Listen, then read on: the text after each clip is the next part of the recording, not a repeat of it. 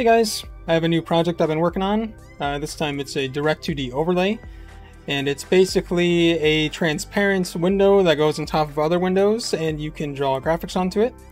And I designed it because when I'm using my ImageScanClass, a lot of times I want to know like visually where things are. And I did have a GDI overlay, but it's not always the best, especially when overlaying games. It can really hit the performance. But Direct2d doesn't really have that issue. It's a lot faster, and even though it's a little bit different to use, I think I've made it in such a way that you, as either a newcomer or an advanced user on AutoHotkey, will have no problems using it yourself. So I have some demos here that I've already done, and they'll be included in the GitHub as well, so you'll be able to run exactly what I have here. And then at the end, I'm gonna create one from scratch to show you kind of how the process would be. But I'll start with the first one here, which is a general one, and this black text that appears up here is the overlay, but it's a static one. It's not attached to anything yet, and you can specify the position and the width like this without having to attach it to a window if you want to use it that way. But from here, I'm going to press F1 to attach it, and now it's basically stuck to this window. It will move with it, it will size with it. It's basically always going to be on this window now. If it goes in the backgrounds, it will go away, although you can change that to always have it shown no matter what if you want to. And then if it gets minimized, it goes away as well. And, oops, actually it's this one. So you can also change it anytime you want. You can put it on different windows. It doesn't really matter. Notepad one, yeah, same thing. So it's pretty cool. One thing I can show you in this as well is, let me press escape, turn that off. When you specify attach to window here, the second parameter is to attach it to the client area, which for games a lot of times this is much more useful. So I put that as 1 and I run it again and I press F1. It shows the client area, which is this red rectangle here. The area above it is part of the window area, so it doesn't show that. And this is how most games are set up. You don't want the title bar, so that's very, very convenient. But you don't need to do it like that. So this one, the client area is the entire screen, which is not too bad. For Notepad, again, it's just this area. So I'll go ahead and close out of that one. And we'll get to the next one, which is just for fun, really. Something you can do for fun. And this is little trail on your mouse. Every time you move it, it creates a bunch of little colored circles that move around. And this is one I think a lot of people have fun with messing with, because you can obviously change it to whatever you want. So if I go to here, on line 48 is where all the parameters are set up. And it's just using a simple class, so you can see right here it takes X, Y, size, color, direction, speed, friction, how much the direction changes, and then the alpha. And if I say come here and I do 13 and 55, then the dots will be much bigger, as you can see. And if I go to, say, here I think is the speed of it, so I can do 2 and say 4, then it'll be really fast now. Yeah, they scatter all over the place now. So if you move really slow, they don't move too much, but if you move fast, they go way faster. But that's a cool little, just a little one for fun. I'll go ahead and close that. So anyway, let's say you have a game or you have an application and you want to incorporate both image scanning and the overlay to work together. Well, it's really, really easy. And I have a simple starter script set up here, which is just including the classes and creating 2 instances of those classes. So the overlay class, you can specify the first 4 parameters as X, Y, width, or height, or the first parameter as a title. And if you do that, it'll automatically attach, otherwise it will create its own static overlay. So here I have both my scanning and overlay attached to the same window, which is RuneLight. And I'll go into the draw here, and I'll show you how it will start. So first we'll check Well, I want an image to check actually, so I'm gonna go into the health bar here, and I'm just gonna take this little section here. I'm gonna save that as a HP bar. Just call it HP bar. I'll go ahead and close that. So if I come now to here, I'll do HP bar equals scan.image HP bar.png. No transparency, and I want the XY returned. So if I do that, I'll do a tooltip here. So this is how I would normally do it, and I'll go ahead and run that. And yeah, this is how I would normally do it. And it's like, okay, so this is the XY position. It's not super helpful. It tells me where it's at, but you know, it's like I would want something better. And that's where the overlay class comes in. So we don't even need that anymore. So now, instead of doing a tooltip, I'll do if overlay.begin draw. You have to always call begin draw before you can draw. That's just how Direct2d works. So the reason that there's an if statement here is because when you're attached to a window, you want to know, is the window in focus? Is it minimized? Is the size correct? This function takes care of all of that. So if it returns true, then the window is in the foreground. It's already been set to the correct size, and you're good to go. So another thing is, it always has to end with end draw. So as long as you have it looking like this, you're good to go.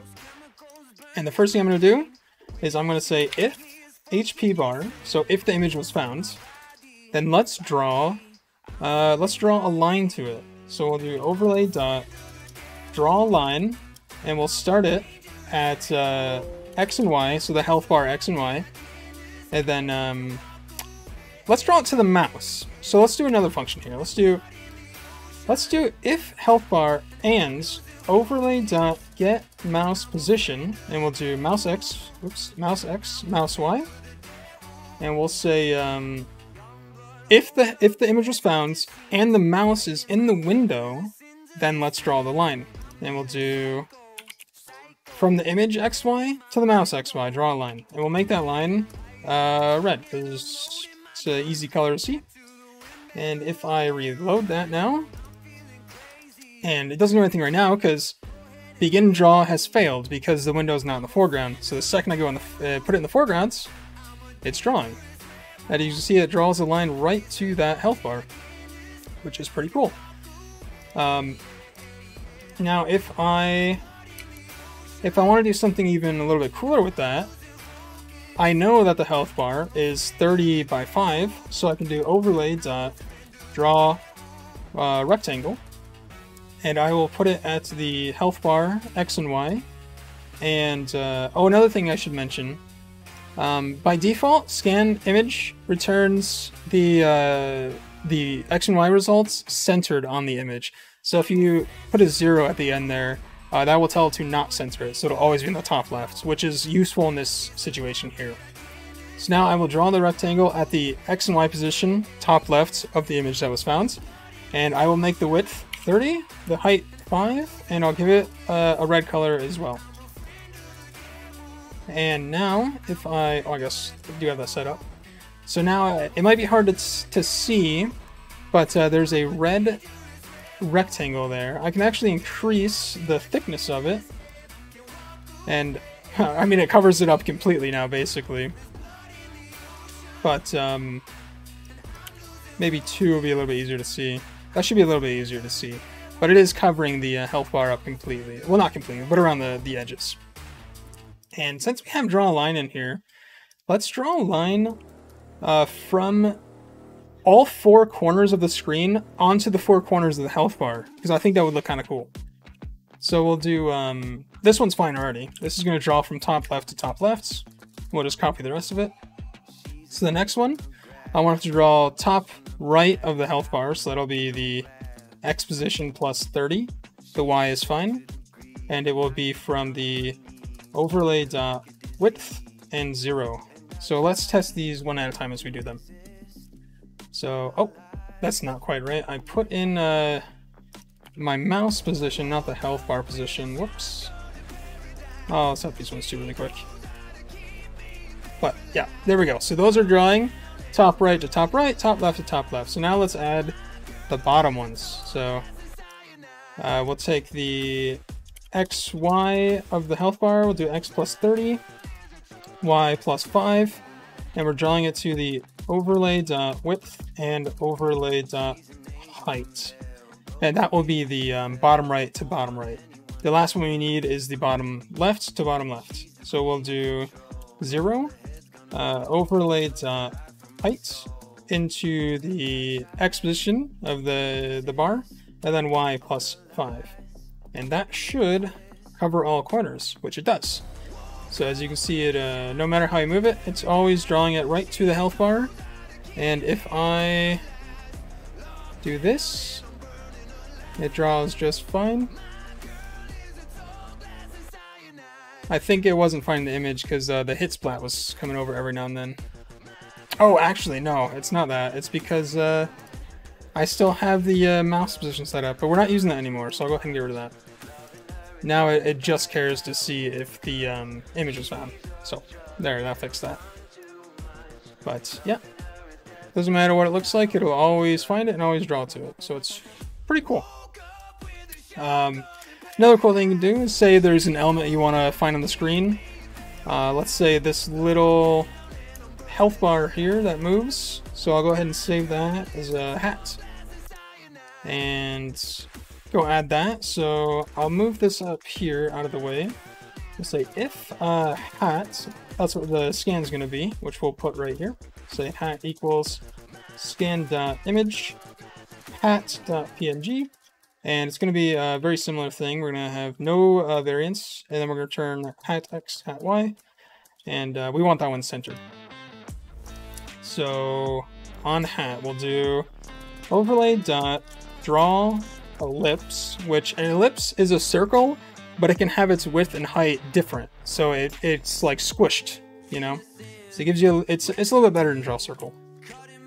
And we want it to be at the hat x, hat y position, and we'll say 15 for the radius of width and height. We'll give it a color of green, and let's actually copy that, and the one above it will be black, and we'll give it a thickness of 3, that way it has a black border. And if I reload and come in, you can see right there, it's tracking that little icon as it goes up.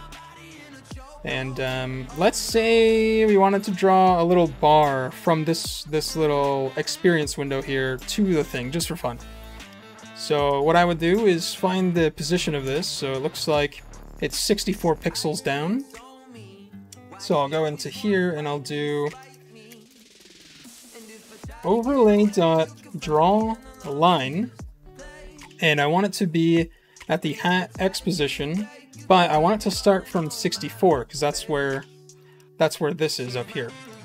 So we'll do from there to there, and then we want the next position to be also a hat X, and then we want it to be at the hat Y, but negative 15 because we want it to actually be attached to the circle, and the circle has a radius of 15. So that'll work there.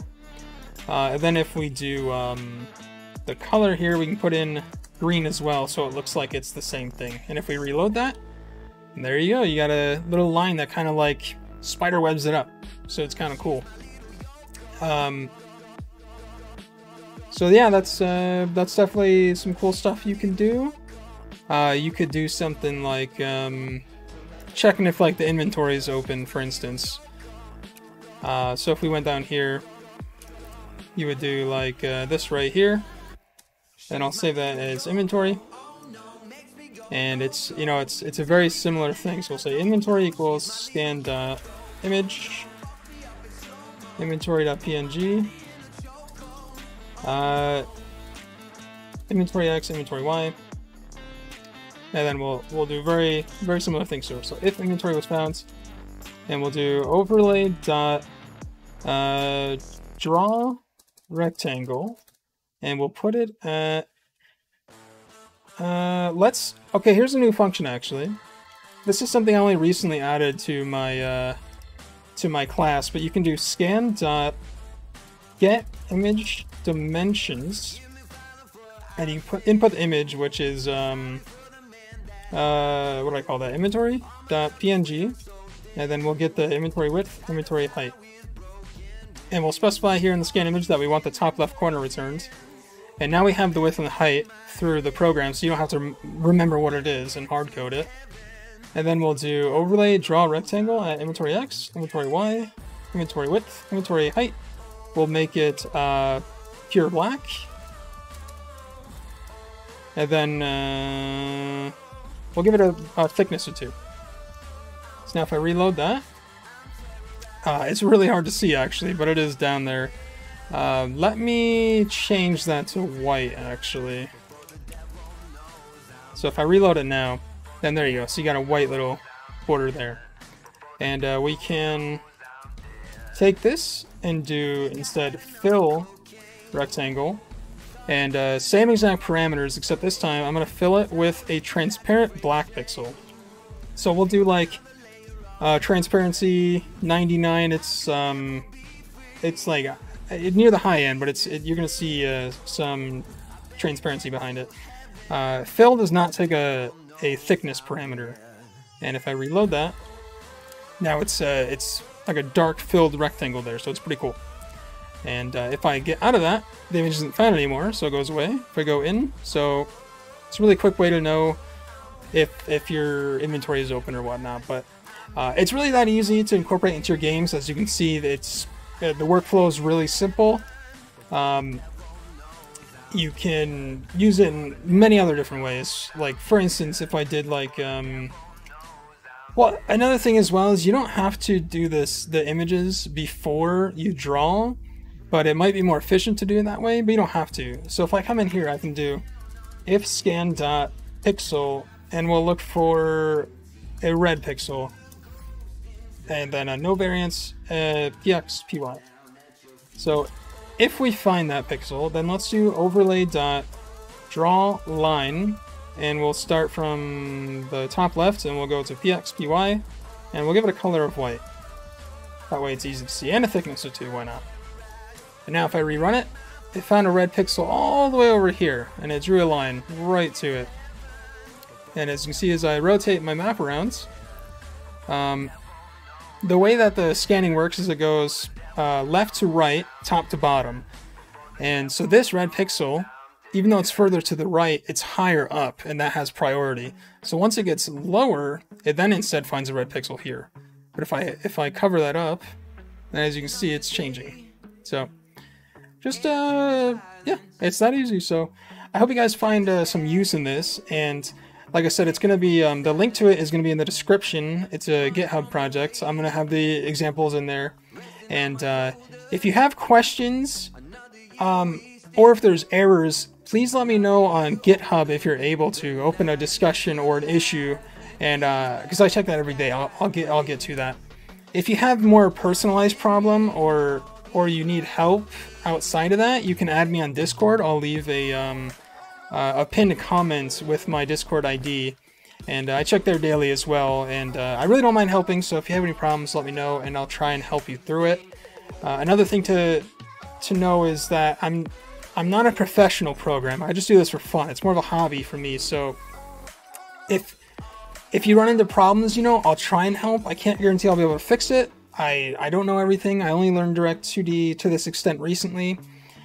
So I'm still learning, And also, I wanted to give a shout out to Tea Drinker on the forums, who helped me with some parameters, and I was losing my mind trying to figure that out. I just couldn't figure it out, and he was like, "Yeah, there it is." So that was really, really cool. And that's pretty much it. So again, hope you guys enjoy it. Let me know if there's issues, and I will catch you guys later.